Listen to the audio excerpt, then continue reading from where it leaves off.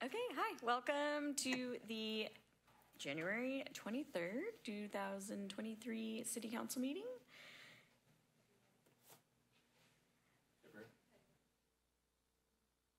February. It's not January. Oh, I wrote the date wrong earlier. Okay. Anyways, welcome. It's February. So may we please have a roll call? Councilmember Cruz. Here.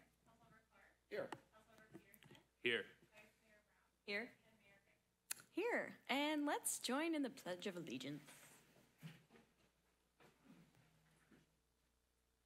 I pledge allegiance to the flag of the United States of America and to the republic for which it stands, one nation, under God, indivisible, with liberty and justice for all.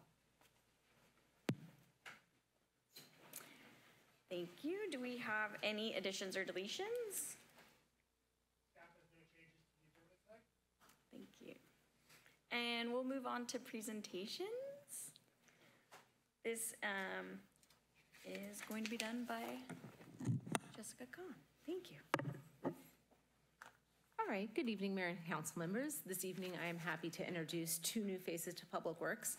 Our first new face to Public Works is not a new face to the city. Shalon Bennett is our new Development Services Technician. Unfortunately, she couldn't be here this evening, but if you've ever been to REC, she was the first person at the door, and now you come to Public Works, and she is the first person at the door. So if you call over, it will be Shalon, to a very, very busy department this year, has jumped right in, has been excellent, and we are so very happy to have her.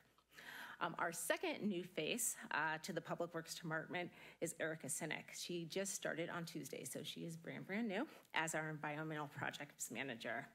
Erica is a Minnesota native. She has a BS in Fisheries and Wildlife from the University of Minnesota and a Master's in Science in Applied Marine and Watershed Science from CSUMB.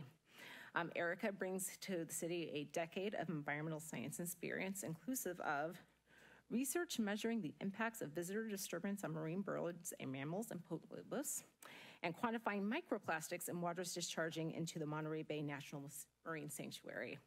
Erica also has experience serving as an environmental consultant in the general Monterey Bay region. In addition to the hard sciences, Erica has a passion for public education outreach with the goal of inspiring environmental stewardship in our surrounding communities, which I think is going to be such a great asset to the city of Capitola. Lastly, Erica is an avid sports enthusiast and baker, which will be a great benefit to us here at City Hall. And so I would sorry, I thought you were behind me. I would like you all to welcome Erica. Hi, Erica. Yeah, come on up. Yes. Hi, everybody. Thank you for having me. I just wanted to formally introduce myself. My name is Erica Sinek, and very excited to be taking on this role and look forward to meeting all of you one-on-one in person later. Great. Thank you, Erica. Welcome. Do we tell her now, Mayor, that we're both gluten-free? Yeah, get the almond flour ready. Okay, and the next presentation, we've got the Soquel Creek Water District. Good evening, Mayor and council members. Melanie Mal Schumacher, myself, Ron Duncan, Soquel Creek Water District. Thank you for having us tonight. We're so fortunate to living in such a small town. We love Capitola. Your staff is excellent. And because it is a small town, we have one more piece of confirmation to Erica's impressive resume here. We have tasted her wedding cake before. Made for a friend. So it's true. She is a good baker. So we have some slides for you tonight. Next slide, please. And we're going to just touch on three things. Really, we're here to give you kind of just a big update and to tell you a little bit about what's going on at Soquel Creek, and we'll touch on these three items. So with that next slide, we always start with the why. Why are we doing what we do? Besides providing, just water day in, day out to the Capitola citizens and beyond, we also have a kind of a flag and a cause we're up against, and that's seawater intrusion. It's been threatening our water supply for years. You can see this map here of Monterey Bay. The red shows seawater intrusion in almost to Salinas down in the Monterey area, Watsonville 3 miles in, and then when we get to Capitola in the bend there, it's right at the shoreline, right? And so it will decimate our wells if we haven't taken action and take more action. So that's the kind of battle we're up against. And Melanie's going to present a little bit about the solution. Sure, thank you. It's great to come back to Capitola periodically to give updates on Pure Water SoCal. Next slide. We've been coming, I think, for a number of years now to kind of walk through the evaluation and feasibility stage as we were going through design and permitting, and now we actually are in active construction. So we love it that Jamie allows us to come and share a couple minutes with you. Really, the Pure Water SoCal project is a recycled water project that's taking about 25% of the wastewater that is discharged to the Monterey Bay Ocean and purifying that and then putting that water into the ground to protect against seawater intrusion and raise groundwater protective levels. The basin here is one of 21 basins in California that is critically overdrafted, and we do have that mandate to bring the basin back into sustainability. So this is a general overview of the project. It is quite a robust program that includes 3 primary pieces. It's got treatment facilities that are located in the stars. We've got a tertiary treatment facility down at the Santa Cruz Wastewater Treatment Plant. We have our Fuller Water Purification Center at Chanticleer, which is midway in that second star, which is in the Live Oak community right next to Staples and Staples and West Marine. And then we have about 8 miles of pipeline that goes through City of Santa Cruz, the unincorporated areas of the county, and City of Capitola that's conveying water from the treatment plants and then out into the wells.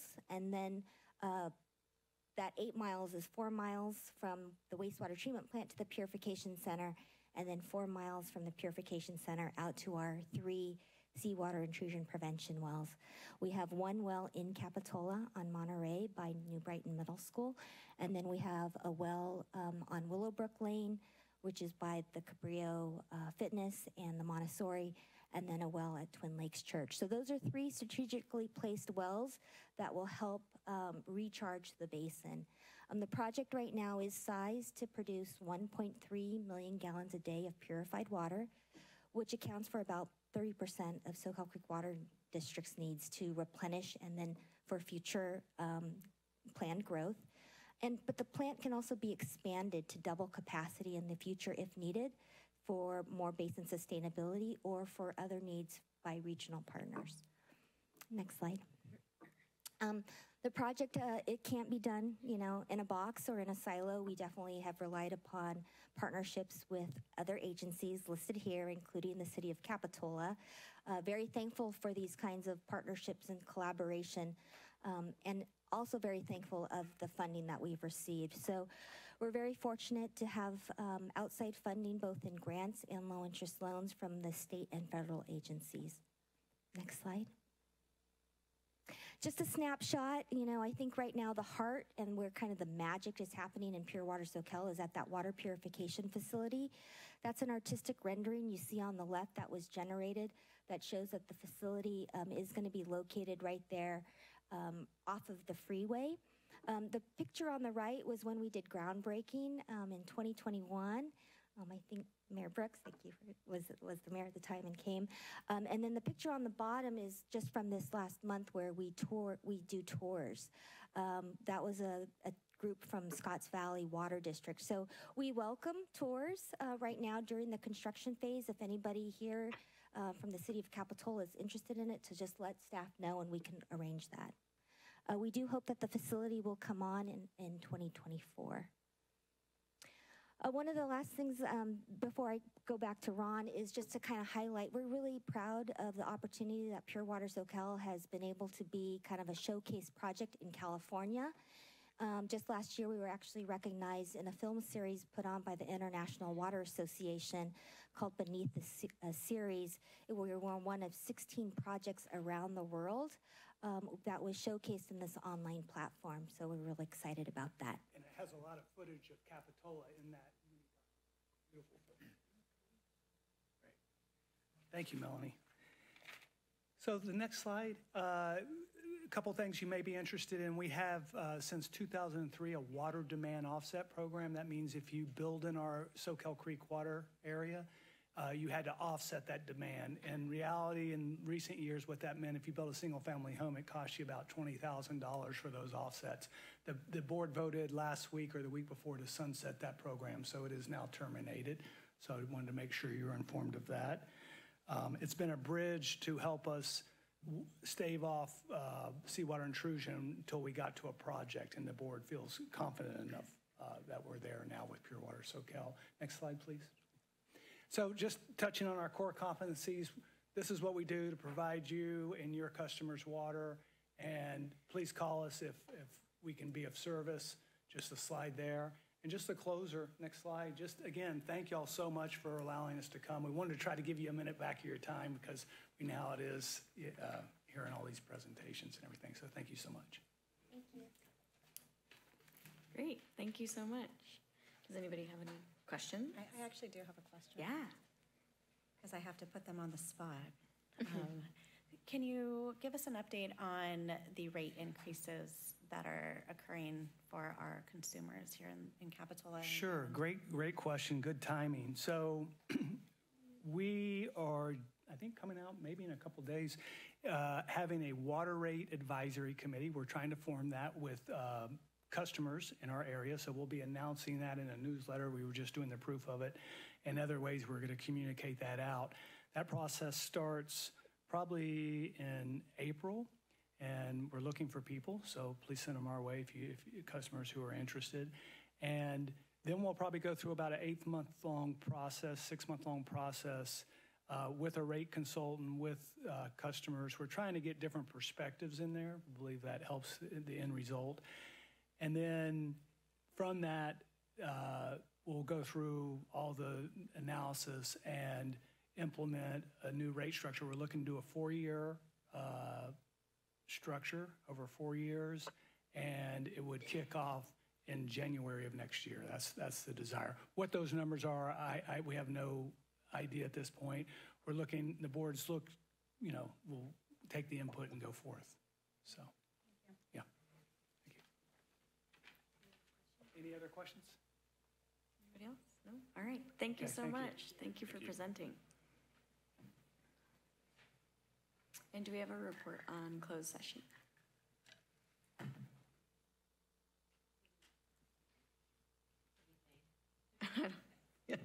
Good evening. We had a closed session on the items on the agenda and no reportable action was taken. Thank you. Thank you. Any additional materials? Thank you. So we can move on to oral communications from members of the public. This could be on any consent items or any items that are not on tonight's agenda. Seeing no one in the house, do we have anybody online? We do have one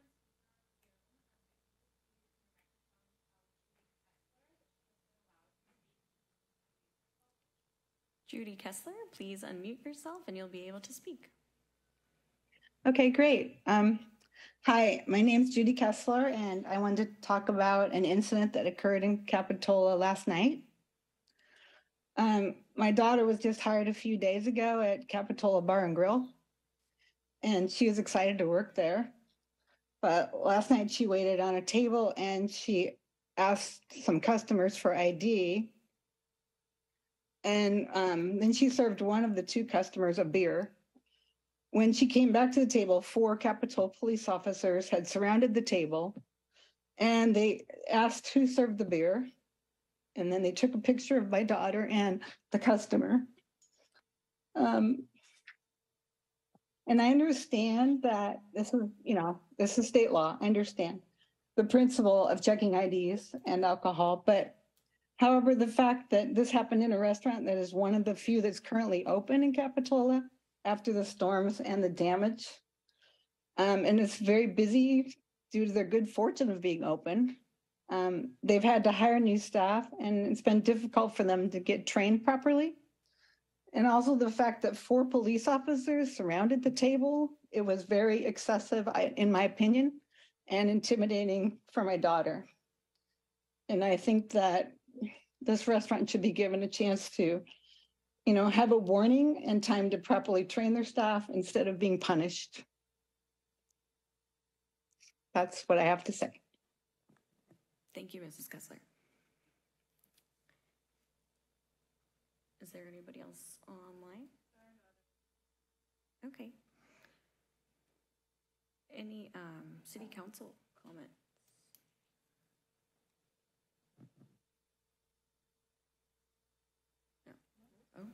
I would just like to say that on Sunday we had our second beach cleanup since the storms, and it was a huge turnout.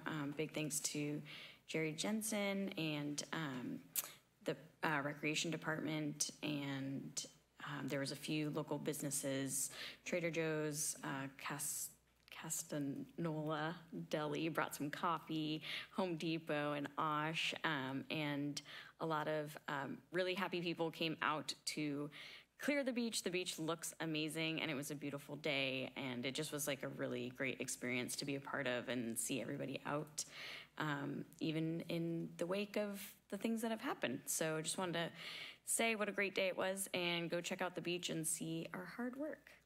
Thank you. Do we have any staff comments? We do have one update here from Nikki Bryant.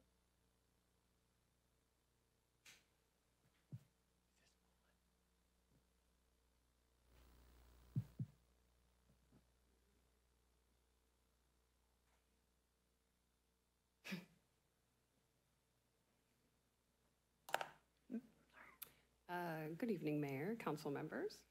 I am here with a staff comment that breaks from a little bit of normal tradition with just a few slides because a picture says more as a better comment. And so we'll just give it a minute.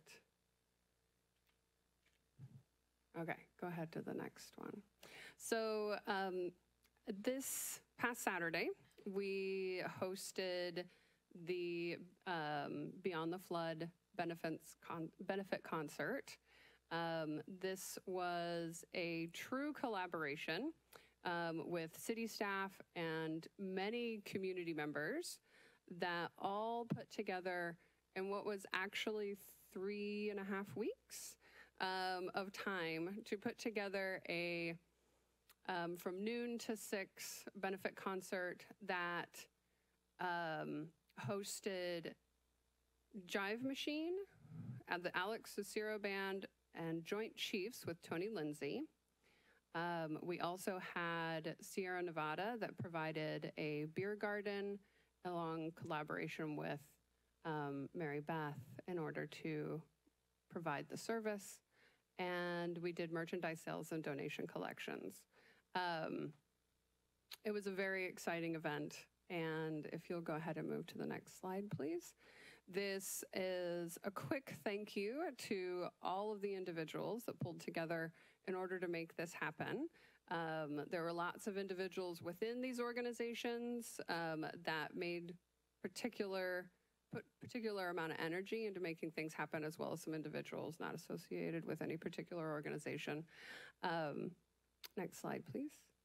And we are proud to say that all of that work yielded $30,000 in funds raised specifically for the disaster relief. And that is the end of my comment. I'm happy to answer any questions if you have any. Thank you. Great news.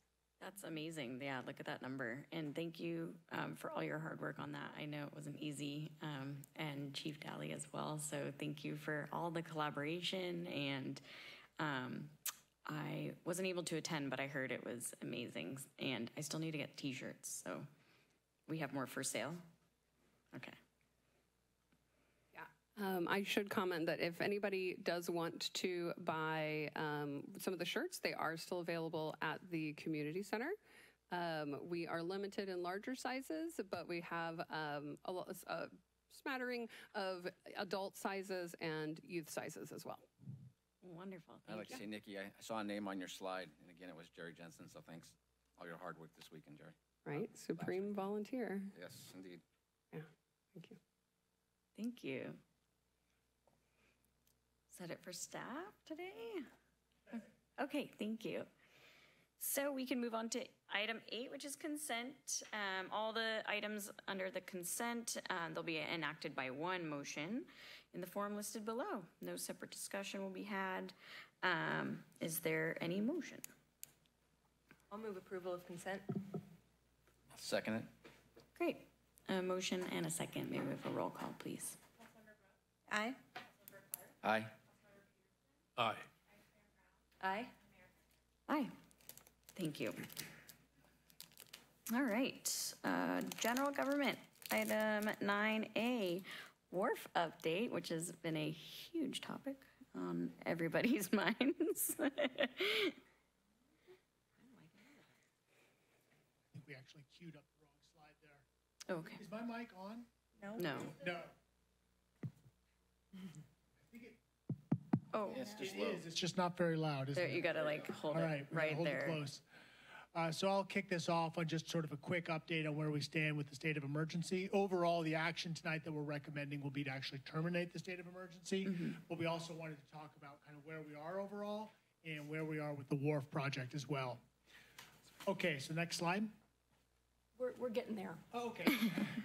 So I think more than anything else, we have just the recap of how we got here, which everyone recalls that on January 5th, we were hit by a significant wave event. And here's the timeline for everybody to see. And then we went through a series of visits from all kinds of dignitaries. We organized a couple beach cleanups. We've hosted the Small Business Recovery Center. And then the benefit concert, which we just discussed, took place last weekend as well. Next slide, please. So then this is a quick summary of where we stand financially today. The total sort of estimated repair cost, this is a bigger number than you've seen previously. We've now been incorporating in the permitting and design costs for each one of these projects. So the total damage estimate, we're now up to $3.5 million.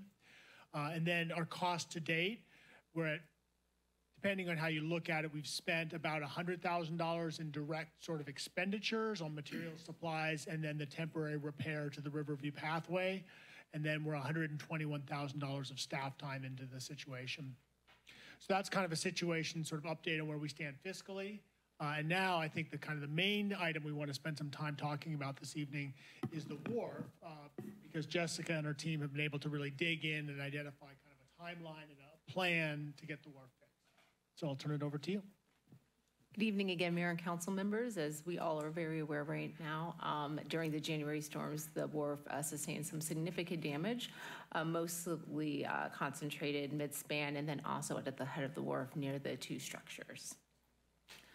Staff has been able to access and visualize the damage to the wharf from the beach, drone footage, and some limited boat access. We did have one trip out to the wharf by boat with our design consultant who was able to produce this figure showing the specifics of the wharf damage.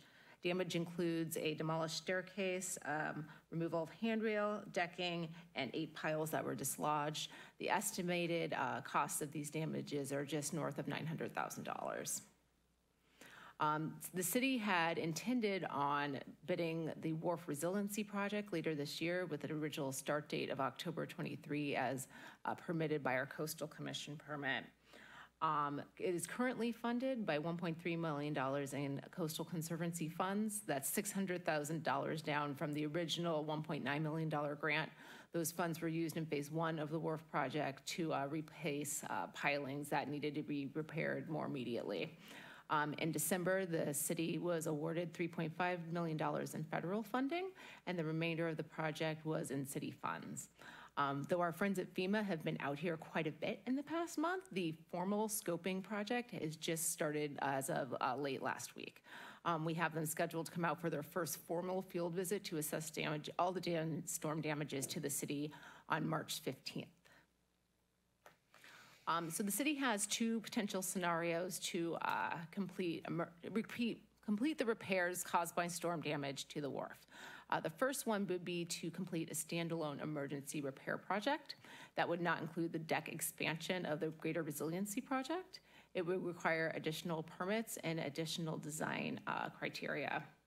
The timeline for a standalone project would have a start time of mid-May. As I said, the FEMA process has just started, and that's when the earliest date we would estimate having funding allocated to this project. A standalone project would require 2 months of lead time to acquire materials and then 2 months of construction, putting us at our earliest best case scenario completion date of a standalone project of mid-September of this year. The Wharf Resiliency Project would then begin several weeks later as originally planned in October of 2023. The costs for a standalone project would be $932,000 in construction repairs. There's an asterisk there because that was considering economies of scale of this being completed with the same resiliency project, so more of the same materials, less costs. So it's likely that would be a bit more than $900,000 in construction repairs, and then we know that there would be mobilization costs, a standalone project from approximately $200,000. The funding for a standalone project would be qualify for FEMA funding. However, FEMA funding also requires a match of about 12% of city funds. The second scenario for the storm damage repairs is to complete it in tandem with the Wharf Resiliency Project. So that would be the original project scope to widen the deck and enhance public access and complete the storm repair damage within the same project, which would be the same permitting and also limited design alterations from our original project. A timeline for a combined project could start in late summer of 2023 with an 8 to 9 month construction period. It's a little bit longer than just the resiliency project without the repairs. And then estimated completion date of spring of next year. The cost would be the $8 million of the original scope and the $900,000 in construction repairs, no additional, like I said, permitting or design, minimal extra design work and no additional mobilization costs, as there would only be the single mobilization cost for the single project. Funding would still consist of the Conservancy and local funding, the FEMA funding, which we expect in spring or summer of this year, and then the city would pursue expediting the federal funding allocated in December. The process for that funding being able for us to expend has not started at the federal level through this program yet. Based on previous fiscal year programs, we would expect through their normal process to have those funds allocated to us by fall of this year. So staff would pursue expediting that process. Staff intends on moving forward with the scenario 2 based on a project completion date. It would have us with a reopened wharf much sooner than doing 2 separate projects, and cost savings. It is eligible for an emergency standalone project, is eligible for FEMA funding, but at the end of the day, with the mobilization and the design and the permitting costs, would require approximately $200,000 in city funds above the cost of a combined project. Staff realizes that might be alarming to some of our constituents, that basically there will be a hole in the wharf until we can start this project in late summer. The city intends on putting out a public outreach campaign, which includes information on our website, social media, the city newsletter, and then on-site messaging. This is an example of some on-site messaging. This is from Avila Piers improvement project from about a year ago. I know it's a bit hard to read, but it has basically their milestones there on the top and a timeline on the bottom. The timeline is pretty broad, so not to promise any specific dates, but then it also includes a QR code, which could link back to the city website. In this case, their QR code linked back to a funding campaign. Staff has been in preliminary conversations with members of the community about a fundraising campaign for the wharf, proposing funding ancillary improvements such as improved seating, lighting, visitor serving elements such as informational signage, all which would be enhancements to our planned public access project. The Wharf Resiliency Project would still be the priority project. Fundraising could occur concurrently with the repair project, and ideally the whole project would be complete. The repairs, the initial resiliency project, and all these public improvements late next year.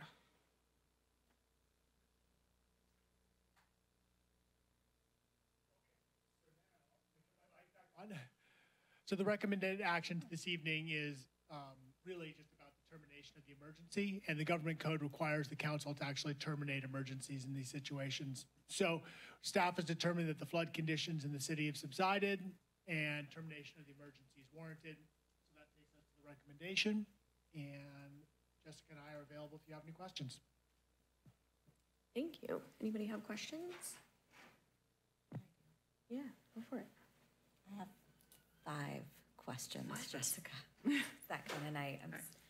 I don't apologize, though, for my questions. For scenario 2, the one we're going to be moving forward with, why are we waiting longer to start that project than in the scenario 1? You had an earlier start date. If we're doing both simultaneously, why are we waiting longer? So we're waiting on 2 funding streams for scenario 2. One would be FEMA, and to be honest, the scenario 1 is a best case scenario that FEMA has funding for us in May. It is more likely that it is in the later spring, early summer. The second part is that we have to coordinate with our federal funding. They don't start their process until next month to even start evaluating the projects that they have awarded money to, and typically would not have funding available to us until fall. We're hoping to expedite their process. So we already have funds with the Wharf Resilience Project. Why wouldn't we utilize those dollars while we wait to start now or sooner than summer to kick it off? There's restrictions on the federal funding that you're not allowed to commit anything until they give you a green light. Okay. Even gotcha. if you have additional funding from other sources. For the Wharf Resiliently project, the one that actually council already approved the conceptual design on, which one of the designs are we moving forward, or is that going to come back to council, the one with the bathroom or the not bathroom, or which one are we talking about that you're quoting up here? With the federal funding that we received in December, that would include the restroom, yes. Okay, so that was the one I think that we haven't seen come back to on a final design. Are we going to see that? The intention was to bring it back to council prior to bidding the project. Okay. And then I had a request right when this all was starting to take place about a committee on the Wharf Resiliency Project. Are we still going to be moving forward? You mentioned getting input through a social media campaign or something like that, but are we actually going to bring a committee together to get that input, or are you going to just simply do the social media and whatever it was called earlier? So we have a couple ideas, and I don't think that they're fully formed yet. So I'll kind of ad lib where we are, and then we'll see if there's anything else we want to develop. Number 1 is around the fundraising campaign. So Jessica touched on the fundraising campaign concept, but really what that's about is some community members have expressed an interest in organizing a campaign to really help the Wharf and help make it really shine when it's done. And so funding a lot of these extra things, the lights, cool furniture, maybe interpretive elements, things like that. And incorporated in that concept has been some public outreach, because that's right. The Wharf renovation project is much more engineering oriented. You know, it's about pilings and decking and things like that. That the enhancement project would have more kind of the things that I think people would like. Right. So the $7 million project that we approved doesn't include all those shiny lights and such, and that's why you want to do this committee or this outreach to the community for the fundraising. Is that what you're saying?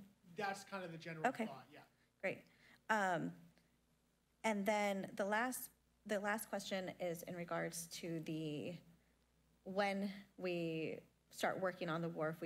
I've received several emails about the plaques and what's the process on plaques now, and are we going to save them and give them back, or what's the process, and who can the community reach out to for that?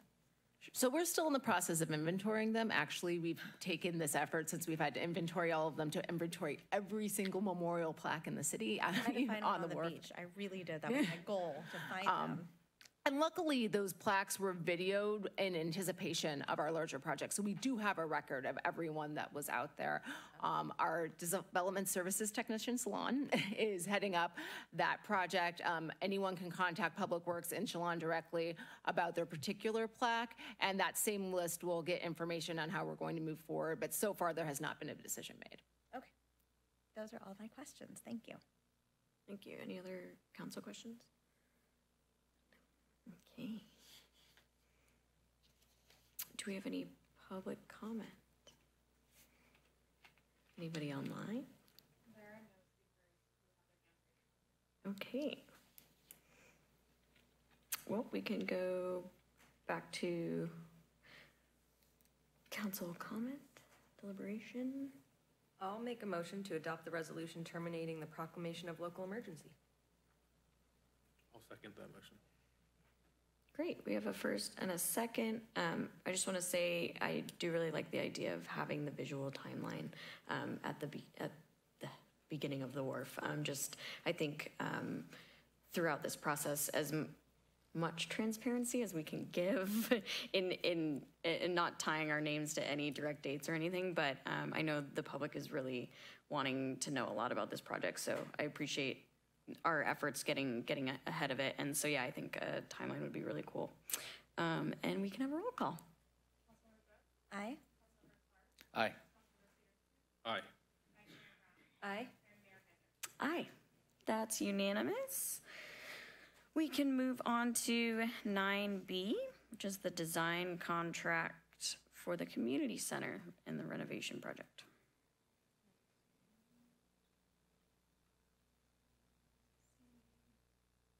It's also for you, Jessica. Yes. Sorry, give me just No a moment to pull up the worries. presentation. There we go.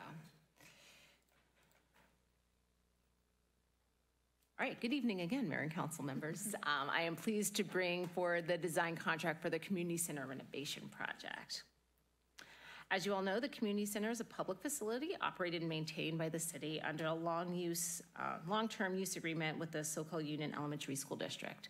The building and grounds was constructed in the 1980s, and during the fiscal year 22-23 budget development, council allocated $150,000 to kick off the design of this project.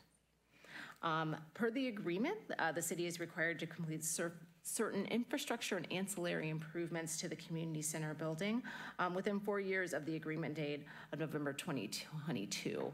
As you can see, this basically touches every surface of the community center, so it is quite an extensive project. In addition to our contractual requirements, there are also additional opportunities to improve the acoustics of the building. It's divided into 3 spaces, but you can definitely hear stuff in space C and space A.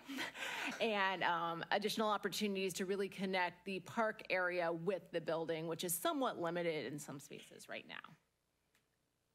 The total construction cost of these improvements is estimated to be about $1.7 million. Staff released an RFP in November and included information really about the importance of stakeholder input in the conceptual design of the project, and also coordination with the design of the accessible park next door, which council awarded a design contract for to Verde Design last meeting. A selection panel consisting of Public Works and Recreation staff evaluated and ranked all the proposals with the evaluation criteria included in the RFP, and 3 firms were interviewed at the end of January, and we are recommending Boone Lowe Ratliff Architects for award this evening. Boone Lowe Ratliff Architects is a local woman-owned Santa Cruz firm that has led multiple successful remodel projects for public infrastructure in Santa Cruz County, including the Live Oak Resource Center, which is the large image on your left there, the Homeless Services Center on the right, and then also specializes in outdoor learning spaces like the one there on the bottom left.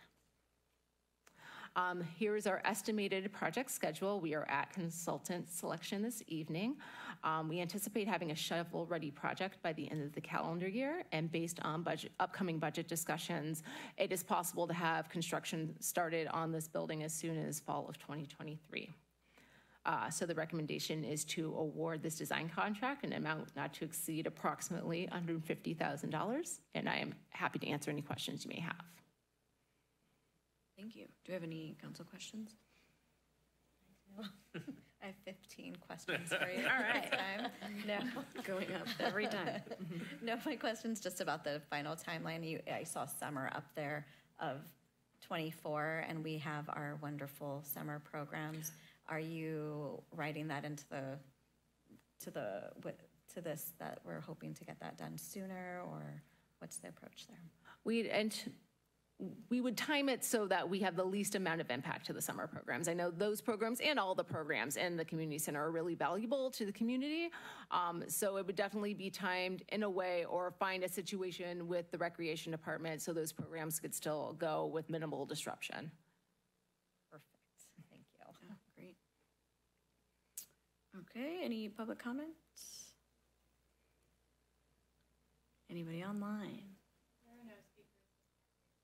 Okay, great. We can come back to council for deliberation.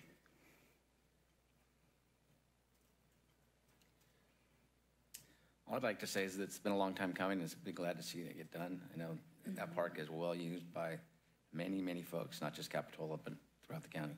So that'd be great. Yes. Exciting.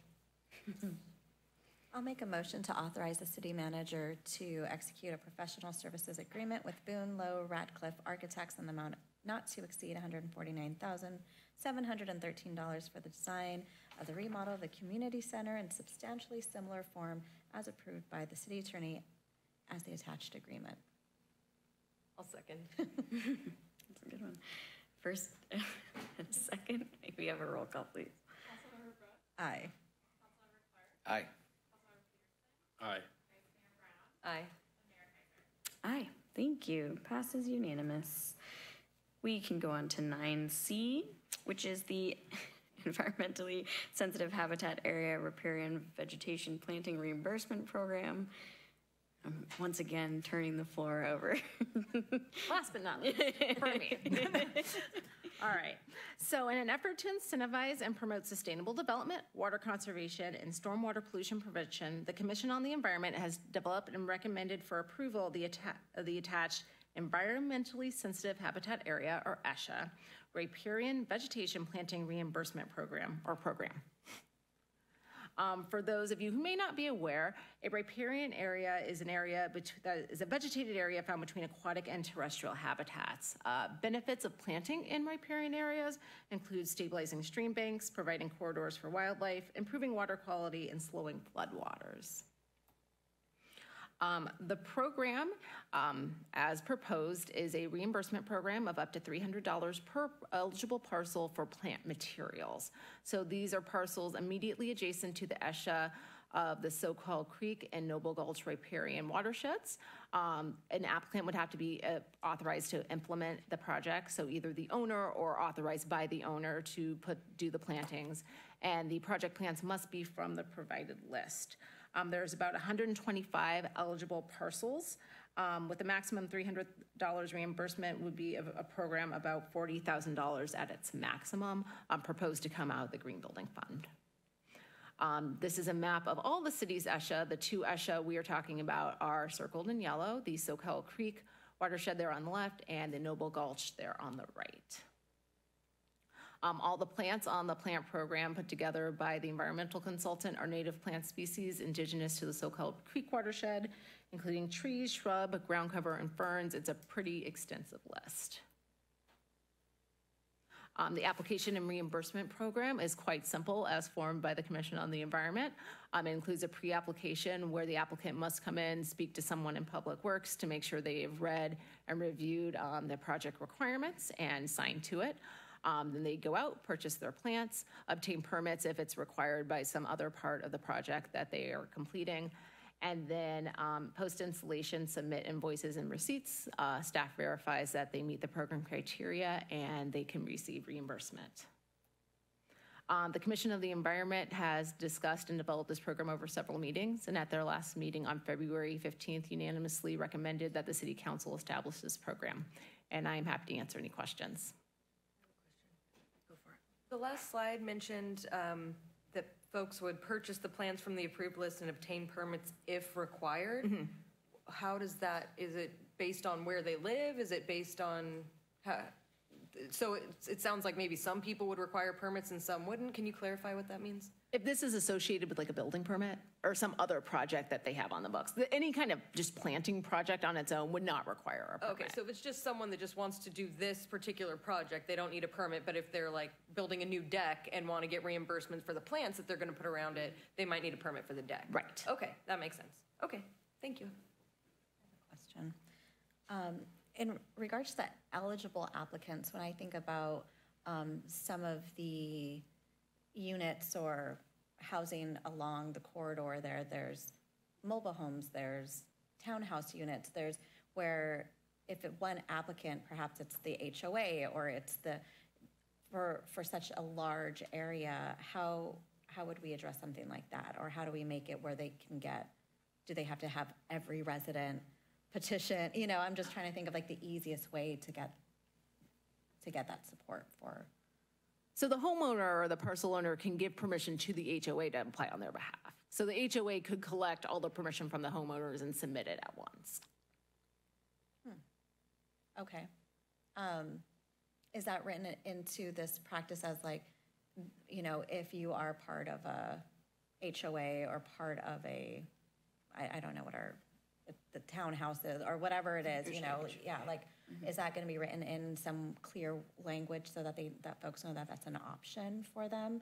Because I'm reading it here that it says $300 per eligible applicant, and if I think of eligible applicant, that could be one property management company or one HOA, and $300 doesn't seem a lot to go through that. So it's not in there explicitly, but it can be. That is definitely an easy amendment to clarify HOAs being qualified to apply on the behalf of their I'm curious, owners. am I missing anything, and maybe other, like if it's the terminology for HOA is inclusive enough to cover different types of parcels or like property management Well, agencies. yeah. none of that language is in there as of right now. Right. So if there's anything, and maybe we could do this during deliberation in terms of like making sure that I include the right language if I want to amend this particular action to be more. Okay. So that's all my questions. Thank you. Any other questions? Okay, public comment. Anybody online?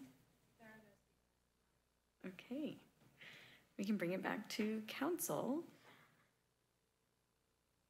I think we have some ideas about amending the language. Yeah, like do our mobile home parks have HOAs in them? So those are covered. I'm just trying to think, anyone else on the corridor that's not a single family unit that wants to apply for these kinds of funds, that we're being inclusive of them. Could you just say like authorized representatives of multifamily dwellings? Like HOAs, property managers are authorized representatives? I think HOA would cover it. And here's why, is that it's per parcel reimbursement. And so it has to be parcelized, right? Yeah. In other words, it has to be cut up into lots. So Brookvale Terrace, for example, is parcels, and there's, I think, 40 parcels in Brookvale Terrace that are adjacent to the riparian area. And then in addition, on Wharf Road up by the freeway, I think there's some other condos as well. So I think HOA. Right. I guess my concern is that not everyone that lives in these not everyone that lives there are owners.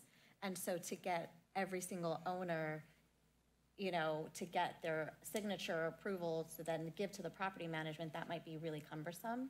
And so I'm wondering if there's a way for us to say an entity and a property management as a whole can access these funds up to the amount of parcels that they have in their.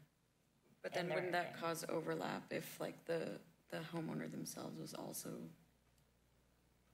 gonna go, like say unit 40 or whatever wants 300 and then the whole HOA wants the amount for everybody. 300. Yeah.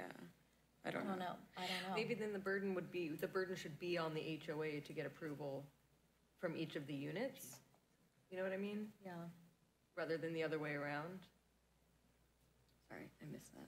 Like if it would seems like it would be overly burdensome to ask each of those renters, if it's a renter, right, or someone in an HOA, to go get approval from their HOA to do this, but the other way around seems to make sense, right? Like if you're an HOA and you want to get a $300 reimbursement for 300 units, that essentially you need to go to each of those 300 units and say, do you want to claim this or can I claim it for you? Yeah, right. Because typically in an HOA, you have to be granted permission by the HOA to do any type of like, Oh, that's a good point. you know, so I don't know if we're like splitting hairs or if. Yeah, now I'm more confused. I think too, when we were discussing it at the environment meeting, we also did sort of leave it open-ended as far as seeing how the program takes off and kind of seeing how much traction we gained. And then, because we had thought about putting like a cap on, like if they could come back and ask for more money if they, like the next year or something like that. And we didn't really do that so that we could see what kind of action we got from the program itself. So yeah, I think my intent, what I would hope for is the maximize opportunity, the most maximized opportunity for restoration along the corridor, and especially with folks in HOAs, that would be impossible if it was one at a time, because like even I hate always bring myself into it, but I'm off of the actual creek, and so I wouldn't do that, and nor but that eliminates that opportunity for restoration to take place. So I'm just wondering again how we can get entire HOAs able to apply for as much money as possible to start that work. So maybe it is that HOAs have the capability, but we don't make it as challenging for them. Like if an entire property management said that there was 47 units or whatever. I don't think that's the intent, though. I think it's to allow the individuals to go out and. This was something that actually I've been working on. It was something I brought forward to the Environmental Commission. So my intent was to try to maximize restoration along the creek, and not specifically for the individuals, which I get where the balance is to come up with the individualized process, but we have a lot of places along the corridor that are multi-unit developments, and so. Well, okay, I don't want to misspeak on this item, but where I live, there is the part of land that is closest to the creek itself is not owned by the individual parcel owner. It is owned by the HOA. So the HOA wouldn't have to go to the owner for yours, yeah, to do work on that portion of the creek. So it'd be really important for us to add HOA and property management companies can access above and beyond per eligible applicant, because then in your example, your HOA wouldn't be able to access those dollars. Right. So I think maybe we need to figure out, depending on how many parcels available to the HOA, how much they would be allotted.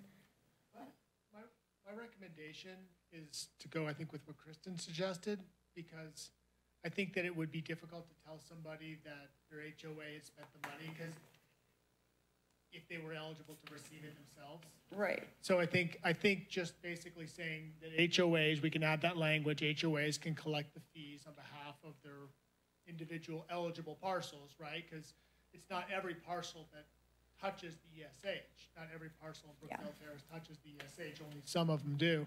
And then also just have a specific form where they can say, and these 25 people have authorized us to collect on their behalf.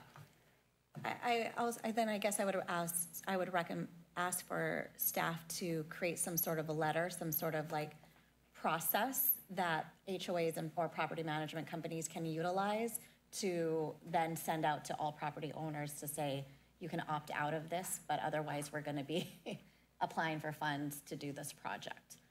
Because then that helps with it's one of those trick ones where you have to opt out to opt in kind of thing. But it'd be nice to have a letter that everyone can utilize, and then that could work. Okay, so I think that I'm going to test this out with legal. That created a new question. Yeah. Sorry. How are we planning to advertise this program in general? Like, are we sending green cards to everyone who's eligible to do this? Are we just going to put it on our website? Like, now that you mentioned, if you're going to have a letter, like, how are we planning to tell people this is an option for them? The Commission on the Environment intends on spearheading the public outreach for this. Okay. Yes. that was a conversation we intended on having at our next meeting after this process was approved. Makes sense. Okay, thank you. For Samantha, I'm looking at you. Is the best way for terms amount to not to exceed $300 per eligible applicants, including HOAs and property management individual applicants? How would I best phrase this to be inclusive of all? I think Applicant is fine. I think you could just move the staff recommendation, including direction given by the council during this discussion, and let staff figure out. I think I'll look to the Public Works Director and the City Manager to make sure that you clearly understand the council's direction. And then I think that we can wordsmith some language to be included in the policy, if that works. Mm-hmm. Yeah.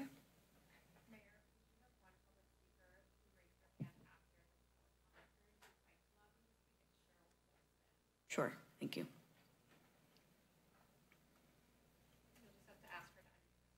Cheryl, you can go ahead and unmute yourself. Thank you. I'm Cheryl Colston. I'm the Property Owner Association president at Brookville Terrace.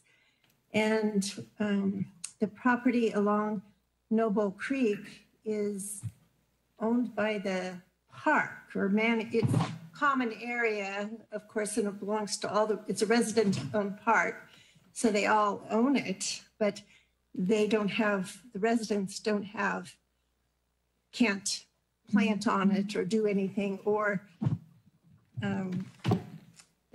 anyway, we have a creek committee that is doing the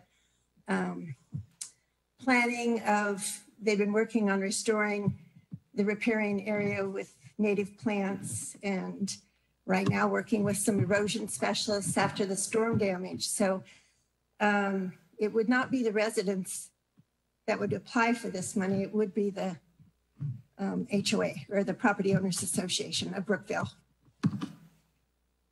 Thank you. Thank you.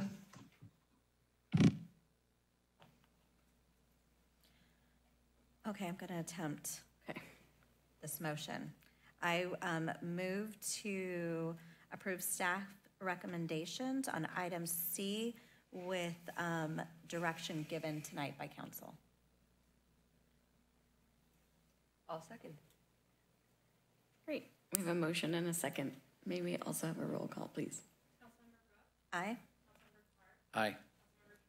Aye. Aye. Aye. Thank you. Passes unanimous. We can move on to 9D. These are the city council appointments to city advisory bodies. I believe this will be Julia. Oh, this is our disco party.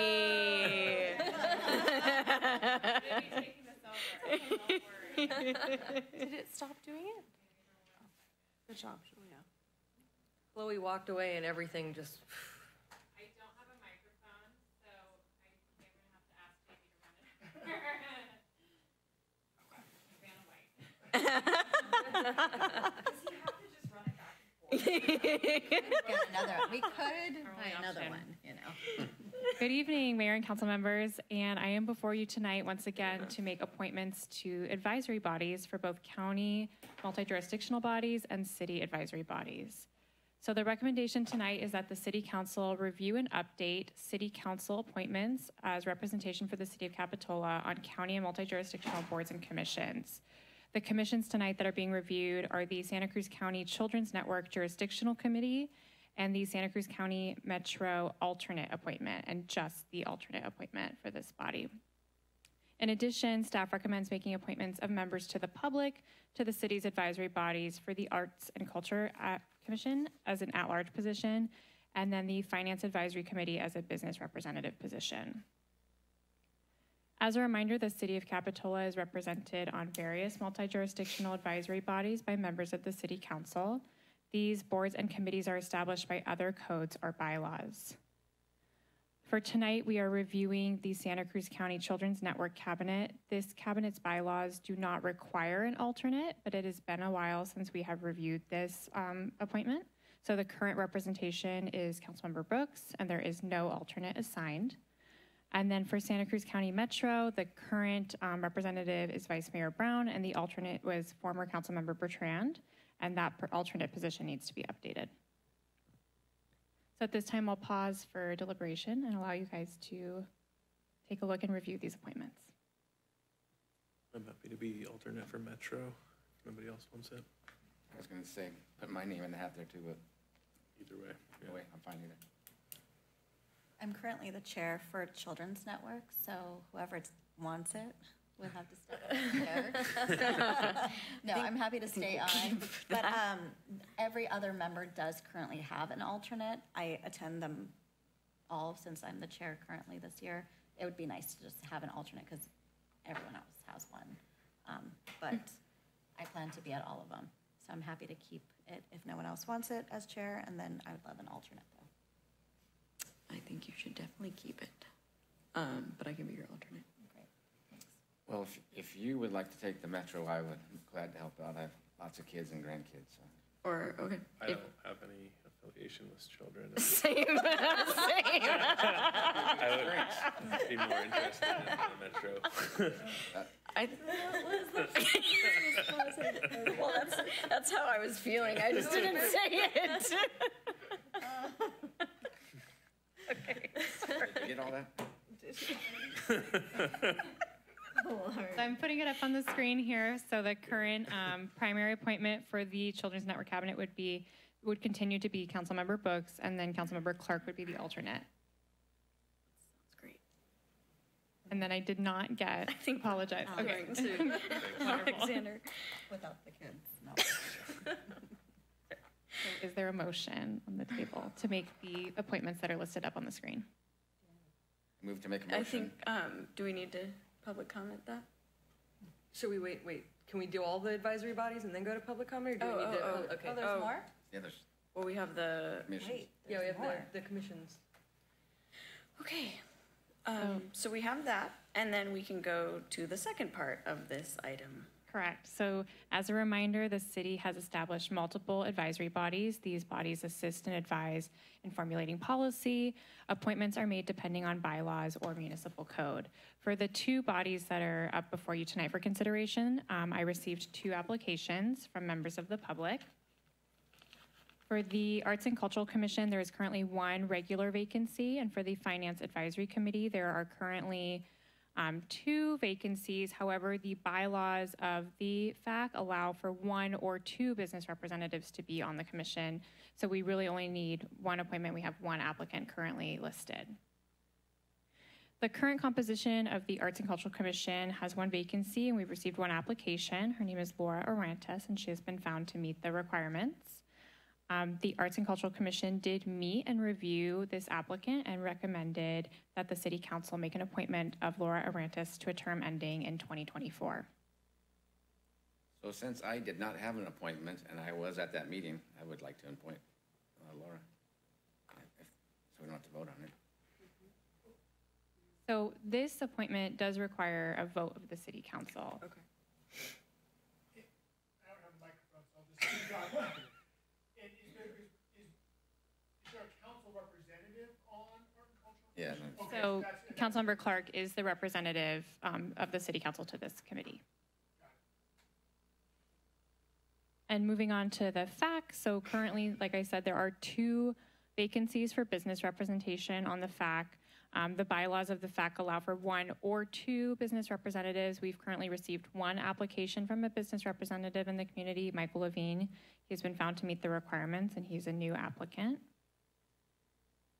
So staff recommends that as per the bylaws, there can be 1 or 2 business representatives on this committee. So staff would recommend making 1 appointment. Great. Any questions?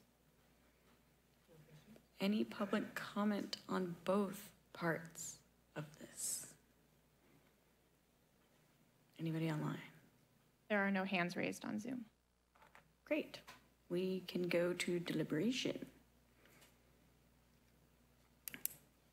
I will share at least about the appointment for Laura Orantes. She's a neighbor of mine. I know she's really excited to be a part of the Art and Cultural Commission. I think she'll be a good fit.